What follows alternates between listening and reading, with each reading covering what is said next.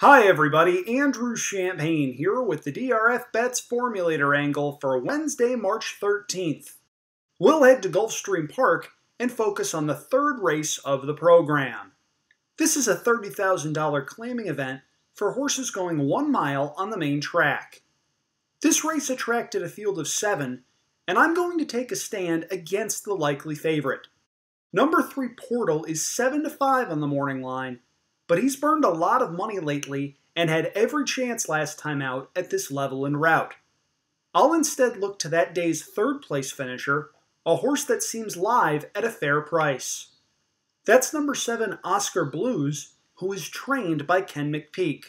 Over the past year, with dirt routers second off the layoff, bet to odds of 10-1 or lower, McPeek is 6 for 20. That's a 30% success rate, and he boasts a strong ROI of $2.58. Additionally, since August 18th of last year with horses within that subset, McPeek is 4 for 10 with 8 in the money finishes and an even better ROI of $3.66. Oscar Blues likely needed his last race, which was his first start since May. He should be ready to fire his best shot in his second start off the bench. I like the outside post position, and at or near his 4-1 morning line price, I'll back him and hope he can turn the tables on this race's likely favorite.